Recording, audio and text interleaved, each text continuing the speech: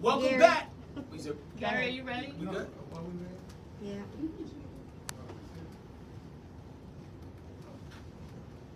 Welcome back. Now get excited because we have two very special guests in the building today. Representing for the Best Man, the final chapters, Morris Chestnut and director Malcolm Lee. Thank you very much. Thank you guys. Thank you.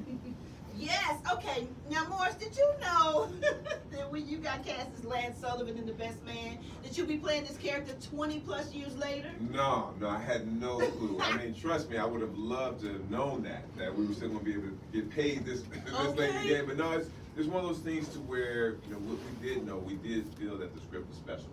It was something that was very refreshing at the time, and we just didn't really get that type of quality material. Right. So when we all came together, we all came to, you know, to be a part of it. It's just a blessing that we're still here at this point in time because we do feel that it was special. Absolutely. Okay. Oh really? I couldn't find it on his website. Okay. All right. So Malcolm. So I'm so excited for these series. Honey. So will there be a new scandal? I mean, that's gonna shock us. Because one that shocked me, I'm gonna tell you, wasn't that. What was shocking? Yeah. Because Calvin. Yeah, when Monica died. Oh, that hurt me, and then I know she was. You wouldn't call it a scandal, though, right? I mean, like. No, she was sick, yeah. right?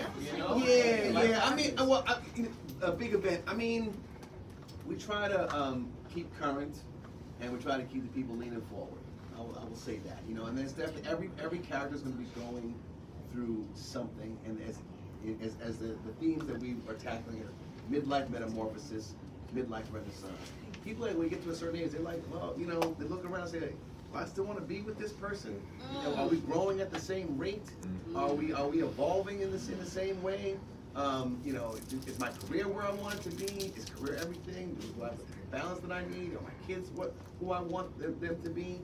So I think all these questions they're going to get answered in the show. Yeah, well, that may be so, but just to me, I mean, could you do like some of your Caucasian counterparts? Could you bring her back in a way and say, well, you know, she died, but she came back because you really wasn't a death? I think that's on soap operas. I think we got on soap operas, right? And now introducing the twin sister from. Well, we won't be doing that. I'm sorry.